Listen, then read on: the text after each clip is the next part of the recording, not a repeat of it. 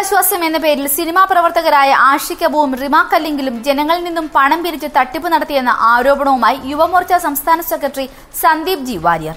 മുഖ്യമന്ത്രിയുടെ ദുരിതാശ്വാസ നിധിയിലേക്കെന്ന പേരിൽ റിമ കല്ലിങ്കിലും ആഷികവും അവരോടൊപ്പമുള്ള സംഘവും നാട്ടുകാരുടെ പണം പിരിച്ച് പുട്ടടിച്ചു എന്നാണ് തന്റെ ഫേസ്ബുക്ക് പോസ്റ്റിലൂടെ സന്ദീപ് ആരോപിച്ചത്. മുഖ്യമന്ത്രി ദുരിതാശ്വാസ നിധിയിലേക്ക് പണം നൽകുമെന്ന വാഗ്ദാനവുമായി ഇവർ നടത്തിയ കരുണ മ്യൂസിക് കൺസേർട്ട് എന്ന പരിപാടിയിലൂടെ സമാഹരിച്ച പണമാണ് ദുരിതാശ്വാസ നിധിയിലേക്ക് കൈമാറാത്തതെന്ന് സന്ദീപ് വാര്യർ പറയുന്നു.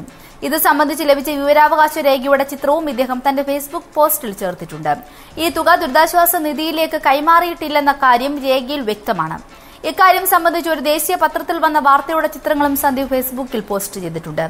റിമയും ആഷിക്കും ചേർന്ന് വൻതുക സമാഹരിച്ചിട്ടും ₹1 പോലും ഇവർ മുഖ്യമന്ത്രിയുടെ ദുരിതാശ്വാസ നിധിയിലേക്ക് നൽകിയിട്ടില്ലെന്നും സന്ദീപ് ആരോപിച്ചു.